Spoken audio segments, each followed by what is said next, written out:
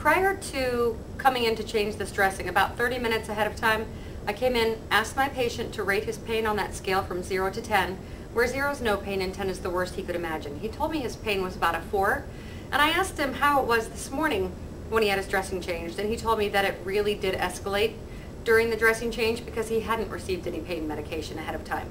So I went out, I checked his chart, I brought him his pain medication, and now it's 30 minutes later, so I'm going to return to the room and ask him to re-rate his pain. I gave you that pain medication about 30 minutes ago, and I wanted to recheck your pain. Again, on that scale of 0 to 10, what number is your pain right now? A 1? Much better. Okay, then we can go ahead and get started. The supplies that I'm going to need for this procedure are an isolation gown, an isolation mask, including eyewear. You wouldn't need this on a patient that's not on isolation precautions if you weren't irrigating the wound. Because I'm irrigating, there's a chance that I could be splashed in the face or mouth or on my clothing. That's why I'm protecting myself. I won't be wearing the mask so that you can hear me clearly.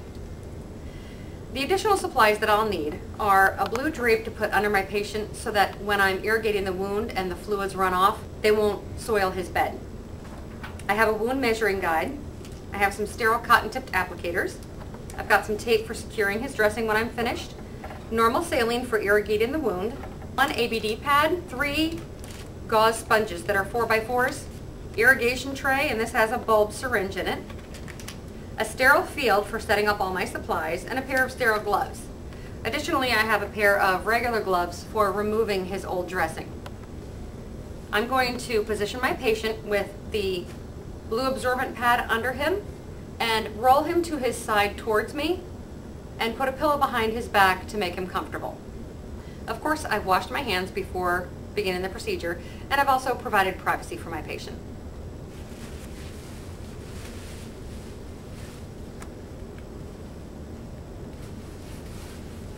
Note that I've afforded my patient privacy by only uncovering the portion that I need to access to change his dressing.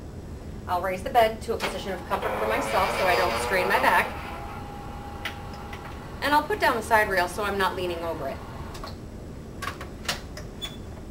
I'll don my regular clean gloves and remove the old dressing. As I pull the tape, I'm careful to hold my patient's skin so that it's not too painful for him. Throughout the whole procedure, I'm assessing my patient to see how he's tolerating this. Are you doing okay, Mr. Jackson? Wonderful. Let me know if you experience any pain that's not tolerable, okay? I'm going to lift the dressing out, put it in this hand, and I want to be careful not to touch the wound bed itself as I go to remove this packing.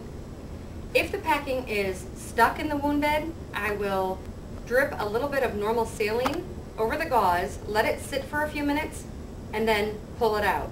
I don't want to disturb healing layers of tissue within the wound bed.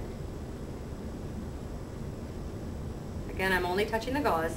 As I pull out the gauze, I'm noting the number of pieces of gauze. So I see that I have 1 ABD pad, 2 4x4s, and then 2 4x4s within the wound. That's important because I need to chart that later. As I look at the dressing, I'm noting the color of the drainage, the amount, whether it's saturated, just a moderate amount, or scant amount, if there's any odor. Also the type of drainage. Is it serous, serosanguinous, sanguinous, purulent? I'll discard of my dressing according to agency's policy. Some institutions dictate that you would throw it into red bag biohazard. Other institutions would dictate that you throw it into regular trash. I follow my agency's policies, and here it's okay to discard this in regular trash. The next thing I want to assess is the actual wound itself. I'll take my wound measuring guide that's probably located in my patient's room. If not, I would have gotten this from the clean utility room. And I want to measure the length and the width, followed by the depth. The length is always head to toe. I have 13.5 centimeters length. Notice that I'm not touching the wound measuring guide to my patient. I don't want to contaminate the wound bed because I need to get that sterile culture, and I don't want to contaminate this wound measuring device because I can reuse it. Now I'll measure at the widest point, the width, and that's 2 3/4 centimeters wide. And now I'll measure the depth. Using a sterile Q-tip, I'm careful not to touch the Q-tip itself. I'll put this in the deepest part of the wound, and then put my fingers at skin level and bring it away. I was careful not to disturb the tissue bed itself, and I'll measure it holding it without actually touching, and that's 3 centimeters deep. Now I want to assess the wound bed. The wound bed looks as though it has healthy granulation tissue. I do not see any undermining, any tunneling, or any eschar. I do note that the surrounding skin is a little bit pink, so I'm going to make sure that I have that completely dry before I dress this wound to prevent further skin breakdown. Now I need to stage the wound, and this wound appears to be a stage 3. Remember, if you have eschar in a wound, you cannot stage that wound because you do not know how deep it is. Now that I've assessed the pieces of dressing that I've removed from the wound, the drainage on that dressing, I've staged the wound, measured it, and noted characteristics about the wound bed itself, I'm ready to set up my sterile supplies and begin the next steps. I take these gloves off, ball it up, go underneath, throw these away, and now I'll set up my sterile supplies. The first thing I want to do is set up my sterile field.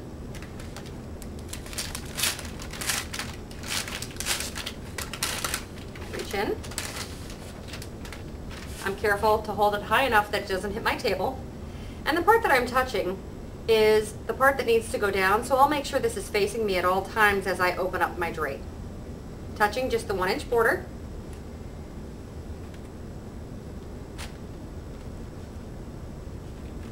I open it up and I will lay it down. If I need to straighten it out, that's fine. I won't lean over the sterile field, and I'll only touch that outer 1-inch border. Now I'll proceed to empty all of my supplies onto my sterile field. Notice that I'm going to take a step away from my sterile field. My table is clean, dry, and waist high, so I'm going to take a step away and turn toward my patient so that as I'm opening this, bacteria won't be falling onto my sterile field. I'll open it, not letting it touch my hands. Once it's open, I come over my sterile field just long enough to drop it in the center. And I'll do that with the rest of my dressings as well.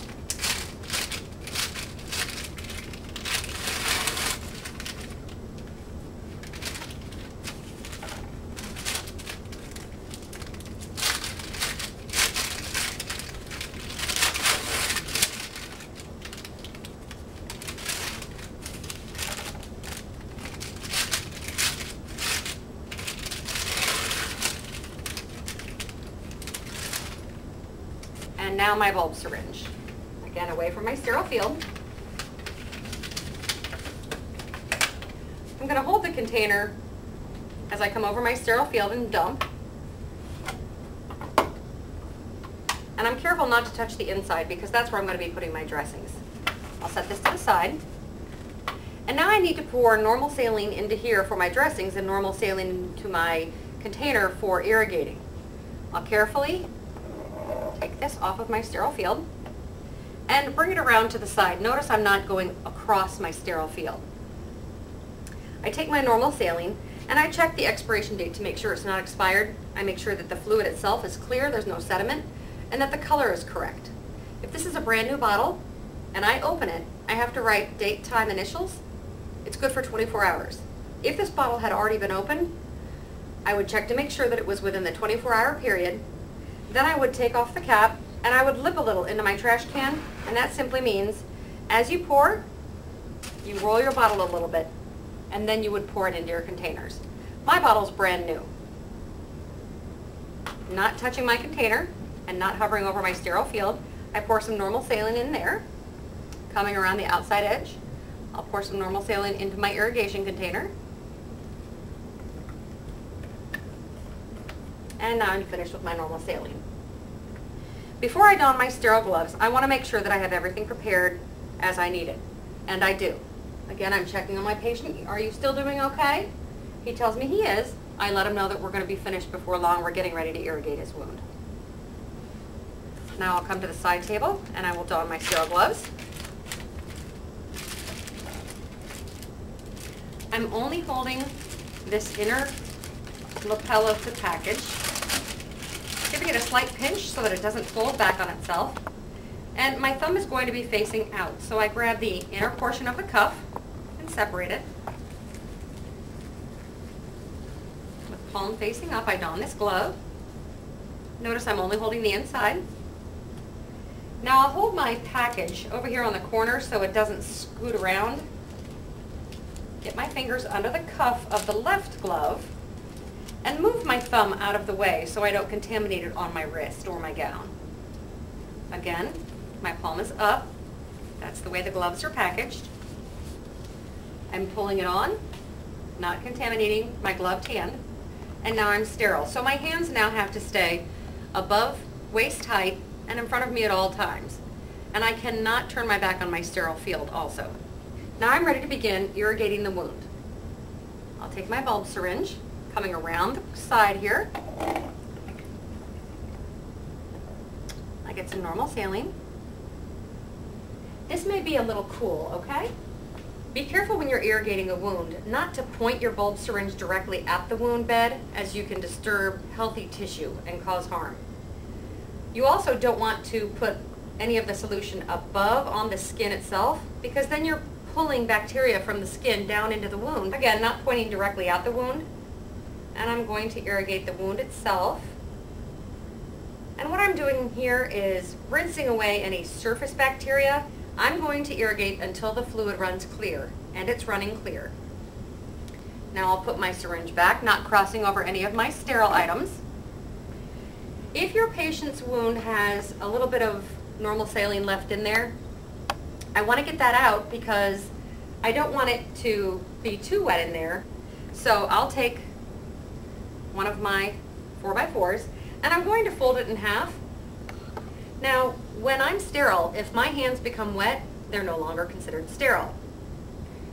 Therefore, I'm going to hold at the very top of my gauze and set this into the wound and allow the fluid to wick up the gauze. When the fluid gets to here, I will take this and discard of it because I don't want the water to touch my glove. I will gently set this in the wound bed and just allow the water to wick up the gauze. I've gotten all the fluid. Notice that when I drop this in the trash can, I'm not putting my hands below my waist. I'm just coming over and dropping.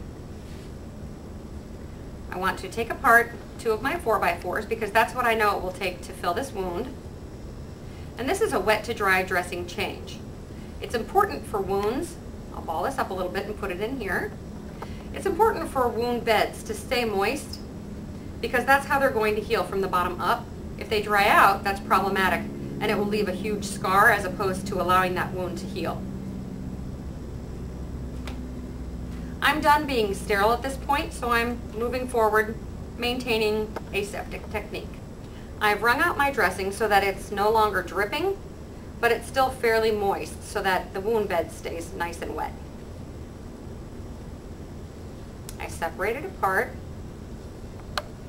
We want to make our gauze nice and fluffy. That way, when we put it in the wound bed, it allows for air circulation. Okay, I'm going to gently lay this in my hand.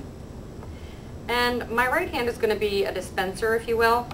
And notice I'm not packing this gauze. I want to keep it fluffy. And I'm just going to pull it out of my hand and pack the wound. I'll start at one end of the wound and move across. Alternately, if it's a larger wound, you can start filling from the bottom up. As long as all areas of the wound bed itself, I'm packing this in like ribbon candy, in nice folds, so that every single area of this inner wound bed is covered with moist gauze. I'm careful not to poke or jab the gauze in. I'll wring out my second piece and open it.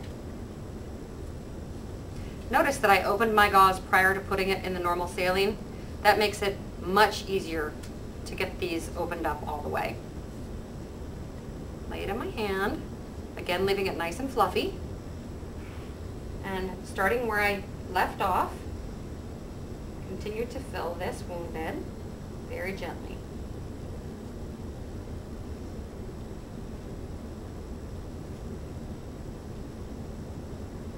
And as you can see, the entire wound bed is filled with moist gauze. That'll allow it to heal.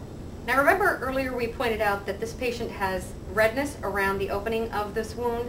We want to make sure that we dry all the normal saline so that he doesn't have further skin breakdown. I'll take my gauze and I'll start drying just by patting around the wound itself. Then I'll move farther away from the wound. I don't want to bring bacteria that's down here back up to the wound, so I did around the wound first and then moved away. That skin is dry. I'll discard this. Now to maintain the dryness around the outer area, I'll put 2 4x4s on the top of my dressing, followed by an ABD. The blue side needs to face up. That's the moisture resistant side. I'll then take the tape that's also located in the patient's room. I'll gauge the piece that I need, come away from my patient and tear it, place it on the dressing. Same thing here.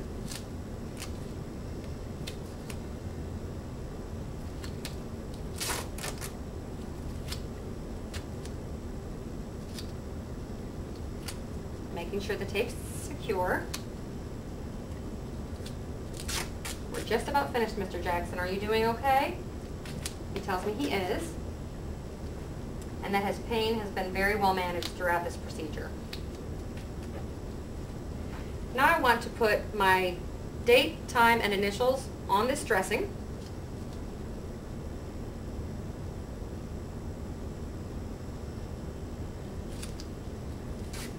I've written it on a separate piece of tape that I'll put along the edge here. Now before I take off my gloves, I want to remove this absorbent pad.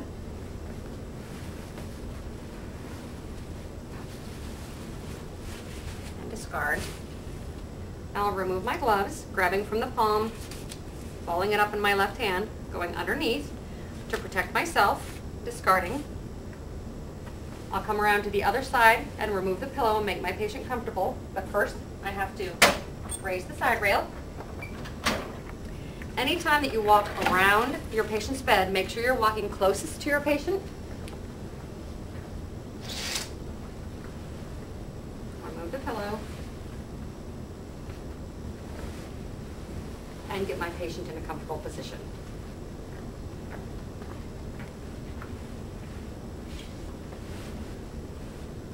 I'll lower the patient's bed back to its lowest possible position.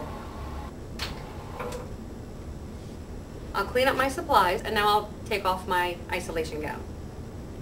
I'm going to untie the neck first, then the waist, reaching underneath, grabbing the gown, pull out the sleeve, do that on the other side. Holding just the inner portion, I roll it away from myself.